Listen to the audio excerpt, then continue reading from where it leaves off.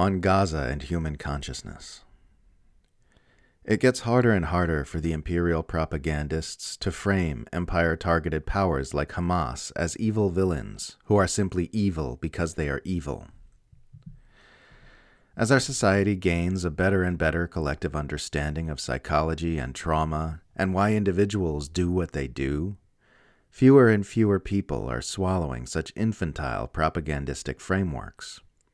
When something scary and traumatizing happens, more and more people are beginning to ask, why? Why did that happen? What were the antecedents which led those people to do what they did? When people start asking such questions, answers are revealed which are very inconvenient for the information interests of the Western Empire. Oh, it turns out Israel is an abusive apartheid state, and Gaza is a giant concentration camp where Palestinians are deprived of basic human needs. Oh, it turns out NATO was amassing war machinery near Russia's border in ways the United States would never in a million years permit near its own borders. Oh, it turns out Western powers were funneling weapons to murderous extremist groups in Syria with the goal of ousting Assad and installing a puppet regime in Damascus. More and more people understand that nobody is just plain evil because they are evil. If they're doing something violent and scary, it's a safe bet that something violent and scary was done to them, either immediately before or in their formative years.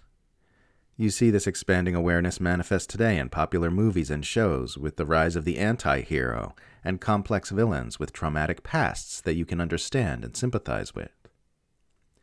Modern storytelling has largely abandoned the virtuous protagonist versus villainous antagonist model, simply because audiences are too conscious to buy it anymore. It loses their interest and attention. And of course, this expanded awareness extends to Israel as well. A people who had just suffered an unfathomable collective trauma were told they have a place that they can call their own in the Holy Land where they can feel safe.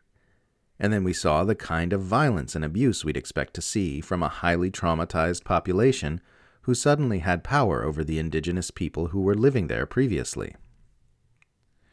That trauma went into the psyches of the Palestinians, who sometimes do things only highly traumatized people would do.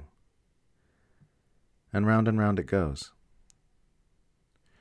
Really, we're all just lost little kids, stumbling around from jump scare to jump scare in a frightening world that we do not understand.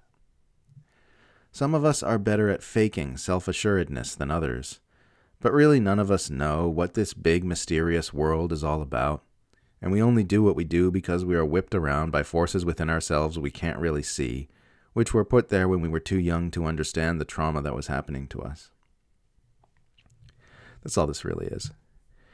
It comes out in some ugly, horrifying ways, like what we're seeing in Gaza right now, but underneath it all, it's ultimately just scared little kids, frozen in grown adult bodies, trying to feel like they have a little bit of control in this wild, chaotic world, so they maybe won't get hurt and scared again. It comes out in some dark, dark ways, and leads our species down some dark, dark paths. It might even get us all killed in a nuclear holocaust one day. But underneath it all, we were always just a bunch of scared little primates, getting thrown around by psychological forces we hadn't made conscious in a world our newly evolved brains aren't equipped to comprehend. I don't know where our strange adventure is taking us, or what will endure on the remainder of our winding road together. But there does seem to be a light growing, even amid all the violence and the screams. Maybe we'll wake up one day and stop acting out these terrible patterns. Maybe we'll wake up one day and build a healthy world.